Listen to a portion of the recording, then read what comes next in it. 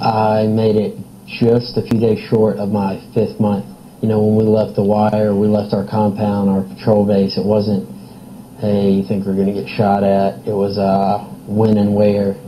We knew the area that we were moving into was, you know, was one of the rougher areas of the area that we were in. Me and one of my best buddies over there, we were on post together, and you know, the grenade hit me and him, and you know, we were severely injured, and you know, our Marines do what they do best, and they took care of us, and they you know, kept us alive. I lost my right eye, my right eardrum. I had a total blowout. Plates of bone under my eyes were crushed and caved in. My nose was severely fractured. My lower jaw was pretty much blown off.